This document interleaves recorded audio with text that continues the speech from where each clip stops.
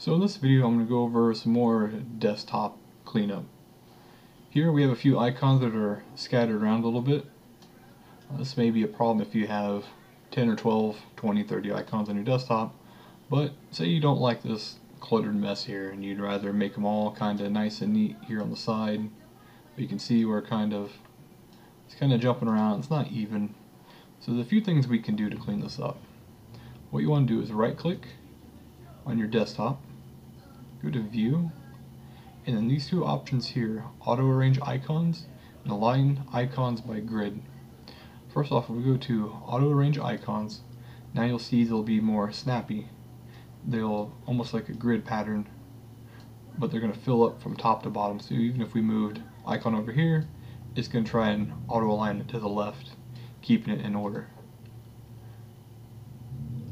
Now if we didn't have that and we have it set to just align icons by grid, now you can move them next to each other, however they'll stay lined up.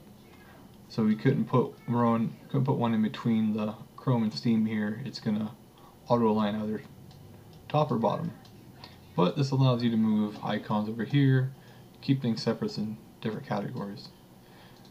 And you can have both going at once to auto align everything to the left and keep it nice and even.